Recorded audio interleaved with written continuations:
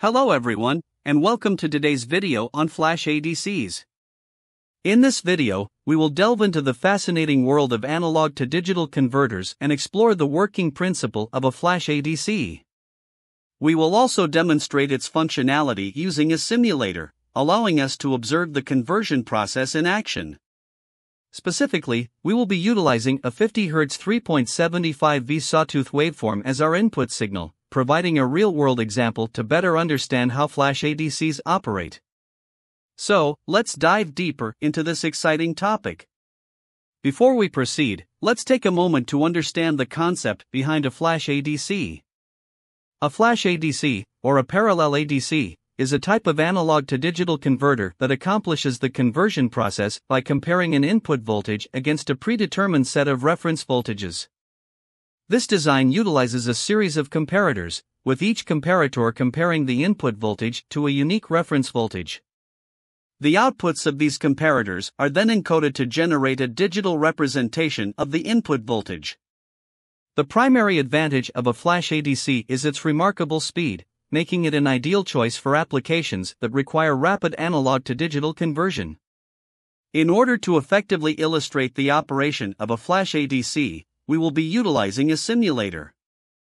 This simulator will allow us to visualize the conversion process in real time, enhancing our understanding of how the Flash ADC functions.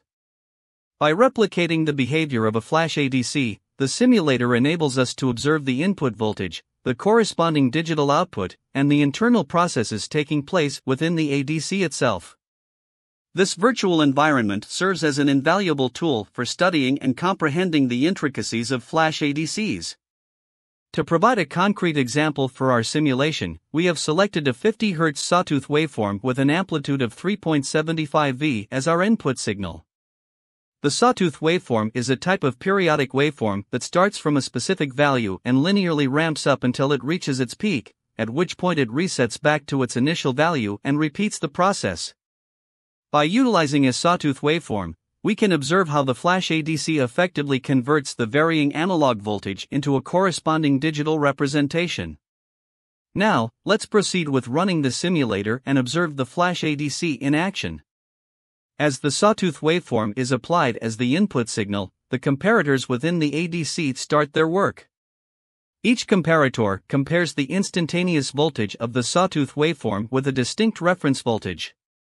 When the input voltage exceeds the reference voltage, the comparator outputs a 1, otherwise, it outputs a 0. These individual outputs from the comparators are then encoded to generate the final digital output of the Flash ADC, representing the analog input voltage.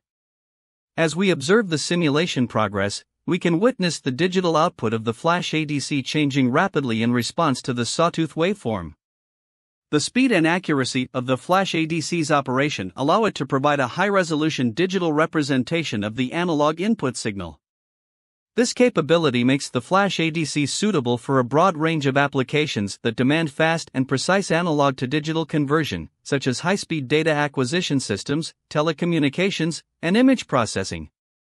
In conclusion, Flash ADCs play a vital role in modern electronics, facilitating the conversion of analog signals into digital representations. In this video, we explored the working principle of a Flash ADC and provided a demonstration of its functionality using a simulator. By employing a 50 Hz 3.75V sawtooth waveform as our input signal, we gained insights into the conversion process and witnessed the Flash ADC in action. I hope this video has provided you with a thorough understanding of Flash ADCs and their operation.